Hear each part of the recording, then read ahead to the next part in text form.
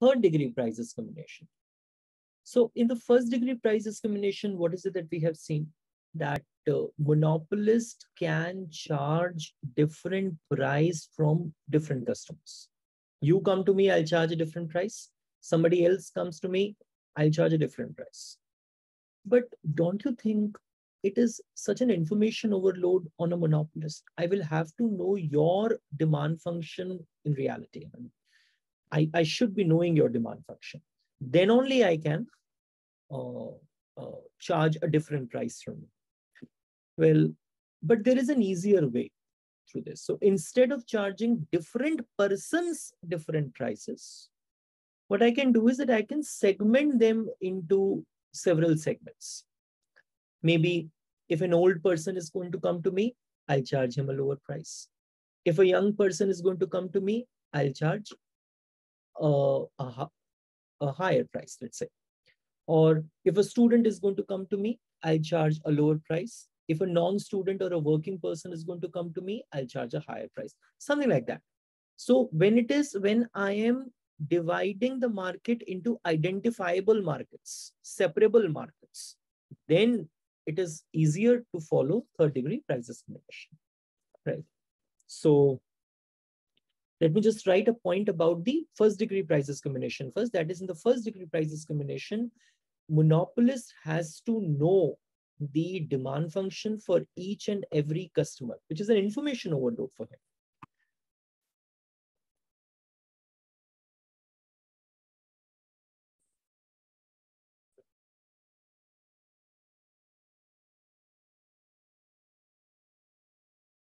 In first degree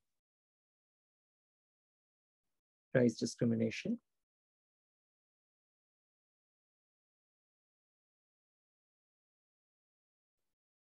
monopolist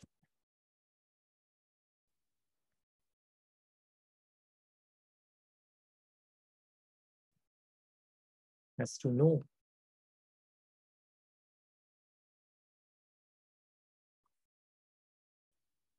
the demand function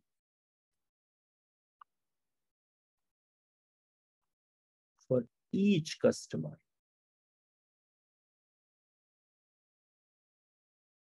right?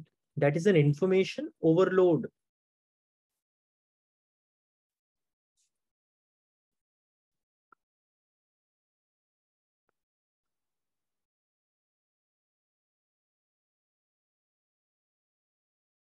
That is an information overload. So you can, what do you call? You can substitute this with some other less stringent requirement. What is that? That you can probably just segment the markets into few identifiable markets, right? Monopolist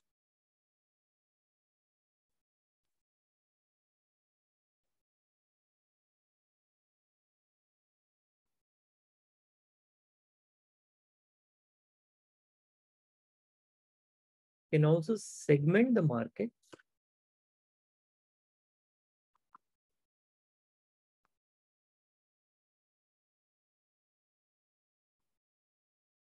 into few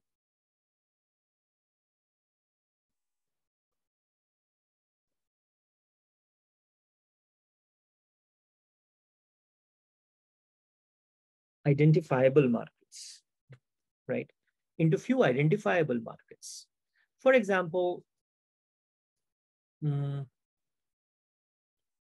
old people, young people,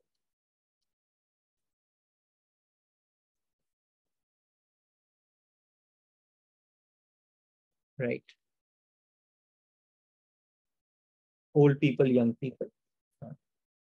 You are coming from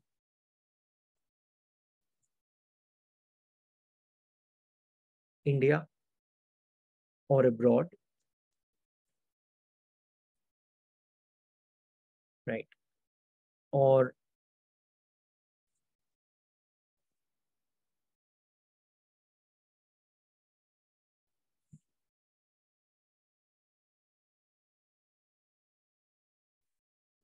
student versus working.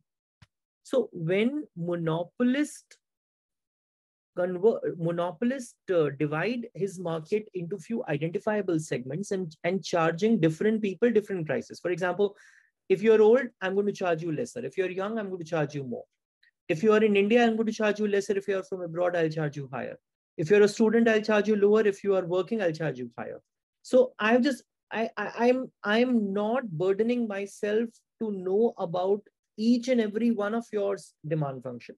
No. What I'm just doing is that I've separated you into several segments. And when I do this and I charge you different price for the same product, what I follow is what is called third degree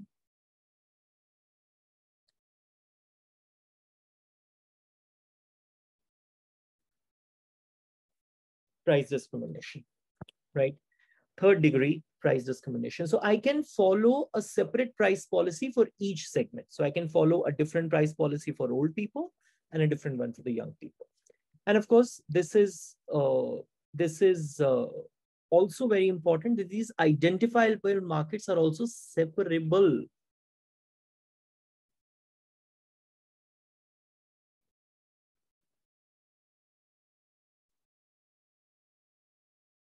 Are also separable markets, right? So, for example, your student or working. So if I'm working and I go to a monopolist, how can I show that I'm a student? I mean, looking at me, nobody thinks that I'm going to be a student. So they need a student ID card, something they would always need. And so I'll have to pay a higher price. So there is no reselling which is allowed, right? Or if somebody is sitting in abroad and he wants to buy an Indian economy edition of certain book, maybe he can't buy. It's not that easy, right? Because one, that edition is not going to be sold to you. So for the same price in the Indian market, the price is lower. But in the foreign market, for the same book, the price is higher, right? So there also, they have created this kind of price discrimination policy. And why do you think they actually get into this trouble of making so many prices or so many different prices or charging so many different prices? Because this increases their profits. It can increase their profits. I'm not saying it will definitely increase their profits, but yes, they can. So let us say there are two markets. So assume that monopolist had identified two separable markets, and the demand function for the first market is P1, Q1.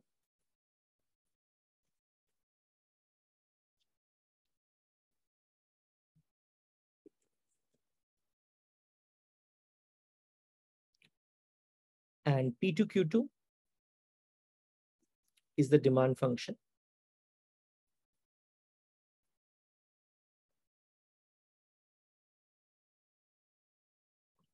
for market 2, right? So how do I write the profit?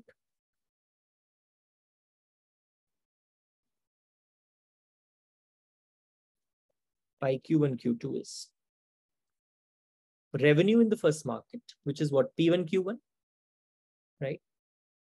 Q1 plus revenue in the second market, which is P2, Q2, minus cost. Let's say my cost is C as a function of capital Q. So let me just write a few more things out here.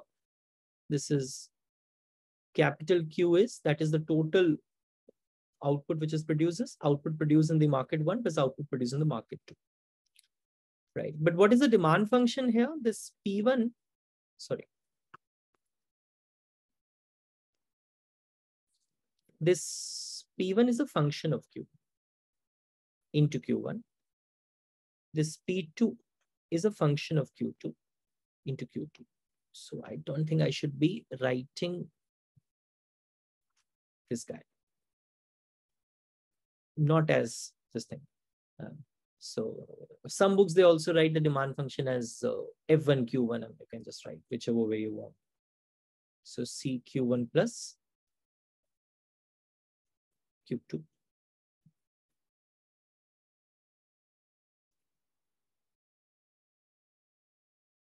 Right. Now, del pi by del Q1. So there'll be two first order conditions. So I have two endogenous variables here, Q1 and Q2. So I'll be finding out the condition for the first market and the second market separately. So del pi by del Q1. How will I do that? So that is first function as it is into derivative of second plus second function as it is into derivative of first with respect to Q1 minus C dash Q1 plus Q2 is equal to 0 minus C dash Q1 plus Q2 is equal to 0. And guys, this is what is your MR function also. This is also your MR1 function also. This is also your MR1 function. So we have already done this, but let me just write that also. So TR1 is what? P1 Q1 into Q1. MR1 is what? dTR1 by dQ1.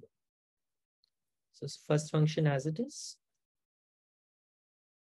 into derivative of second plus second function as it is into derivative of first. It should be P1. Right. So this is nothing but MR. And what is this? This is MC1. This is MC1. Right.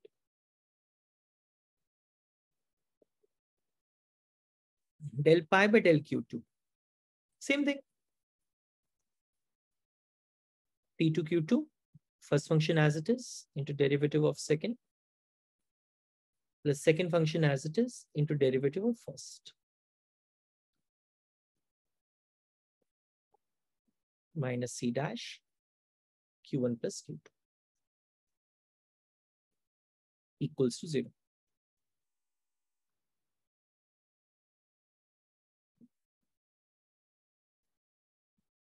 This is MR2.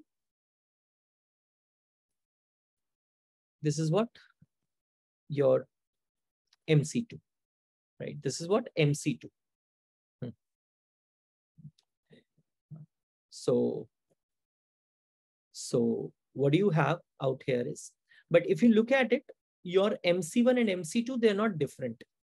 If you look at it, your MC1 and MC2, they're not different because this is just your C dash Q1 plus Q2. C dash is a function of Q1 plus Q2 into derivative of this guy with respect to Q1, that is 1. So these are same things. So it is just MC. We can just probably just write this as MC.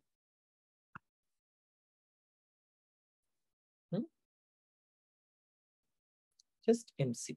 So if I would have written C1 Q1, C2 Q2, then writing MC1 and MC2 makes sense. So if I would have written the cost in market 1 is C1 Q1 and the cost in market 2 is C2 Q2, then it becomes imperative that yes, we should be writing like that. So otherwise, the idea is this, that is at equilibrium,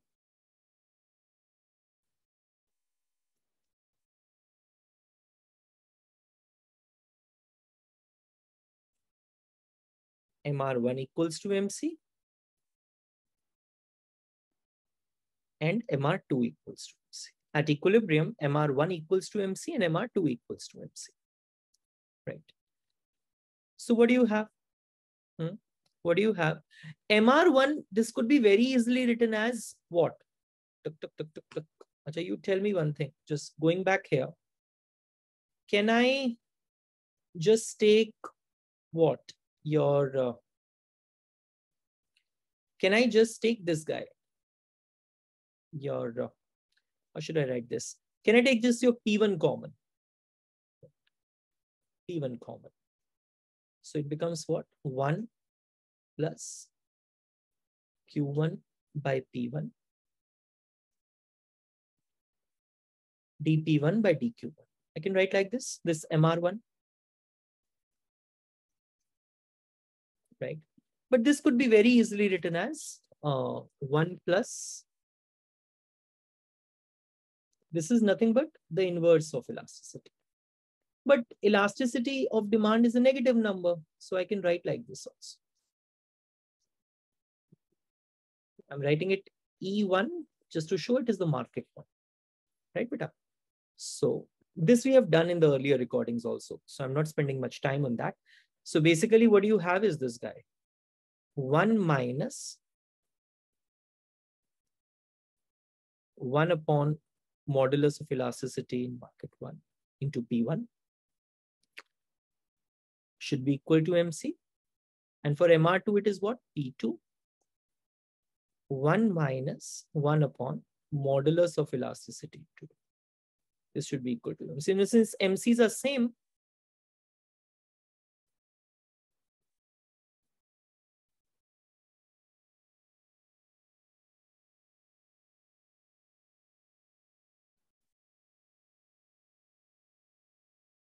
I can write like this. Since MCs are same, I can write like this.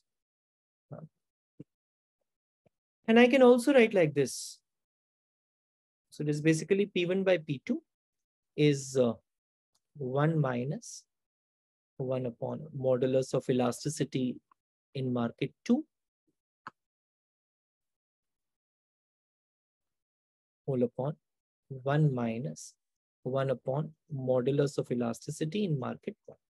Modulus of elasticity in market 1. We can write like this, right? That is, I've written it wrong. P1 by P2. Oh, or P2 by P1. This is your P1 by P2. This guy. That's right. So just think about it. If, how should I say? E1 modulus of elasticity 1 is greater than modulus of elasticity 2. Something like this, right? So what happens is 1 upon modulus of elasticity of 1 would be less than 1 upon modulus of elasticity 2. You can write like this. Okay. So it would mean if I just take minus of both the sides, then this is going to change. And I can write this as 1 minus elasticity 1 would be greater than 1 minus modulus of elasticity 2. Right? So your denominator is more than the numerator. So in that case, your P1 would be less than P2. P1 would be less than P2. And this seems to be right. This seems to be right. So this guy is more elastic.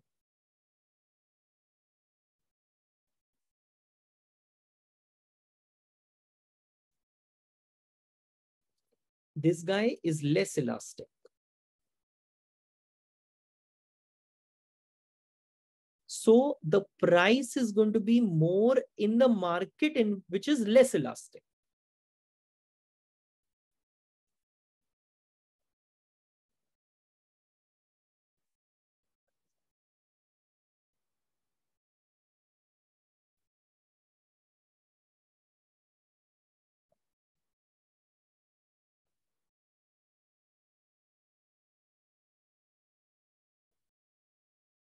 And price is going to be less in the market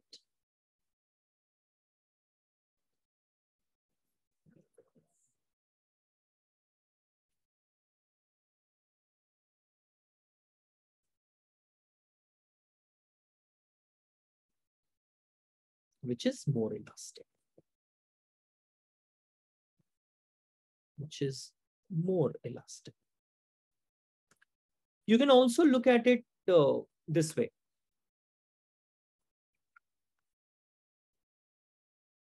Say, for example, I have two markets.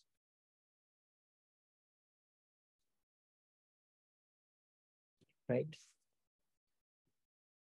So you have market 1, market 2, price in market 1, price in market 2, and MC is same.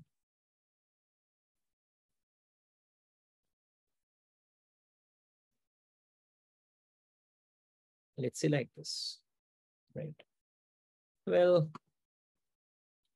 market 1 is more elastic, something like this. So this is the demand function of market 1, and this is the corresponding MR function for market 1. But market 2 is less elastic. This is the demand function for market 2, and this is the corresponding MR function for market 2. All of this is MC. Now you tell me, it should be easier for you to think. MR equals to MC here. So the price which is going to be charged is this. MR equal to MC here in this market. And the price which is going to be charged is this. So in market 1, this one is going to be produced at MR1 equals to MC. And this is the price. In market 2, this much is going to be produced at MR2 equals to MC. And the price charged is more. Right? So for the less elastic market, this is less elastic market, and this is more elastic market. So for the less elastic market, your price is going to be higher, but for the more elastic market, price is going to be lesser. Price is going to be lesser. Just sometimes what may happen is something like this.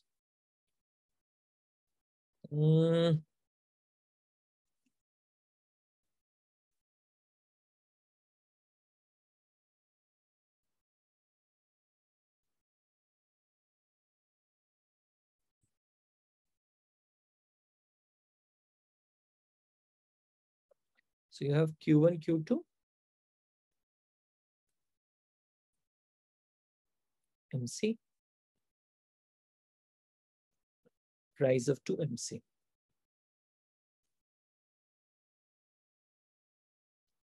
This is what MC is, right?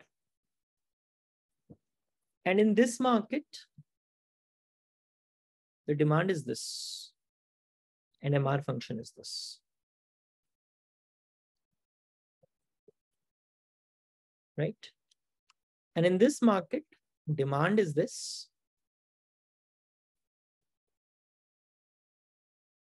and MR is this. Right? Now just think about it. Why on this earth, I being a monopolist will serve even market 1? I'm not able to cover my cost as well. I'm not able to cover even my cost. So in such a case, sometimes a very small group will not be served. Sometimes a very small group is not going to be served at all, right? The monopolist is only going to serve, let's say, the second group. So sometimes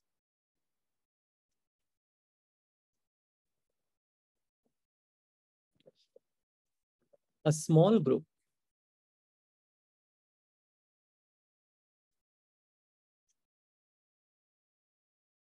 for example, here market 1,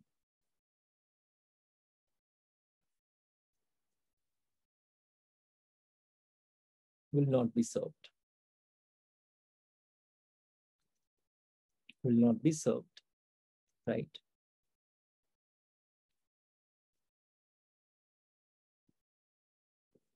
Monopolist only serves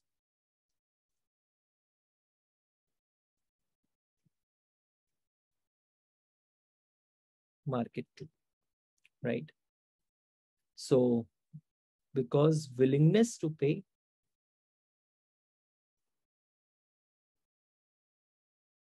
of market 1 is very low.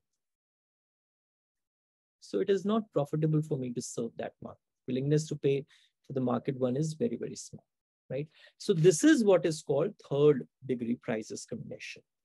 Huh? So thank you, Beta.